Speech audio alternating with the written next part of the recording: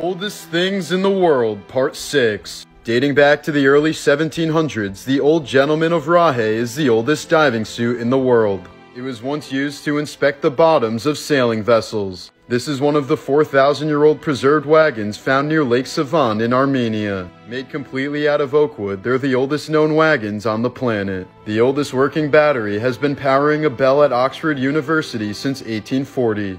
Nobody knows what the battery is made of and doesn't want to risk destroying it to find out. Discovered in 1963, Göbekli Tepe in modern-day Turkey is the oldest known temple in the world. The site was purposely buried around 9000 BC for unknown reasons. However, this allowed the structures to be preserved for future discovery and research. As of now, ground-penetrating radar has revealed that less than 5% of the site has been excavated.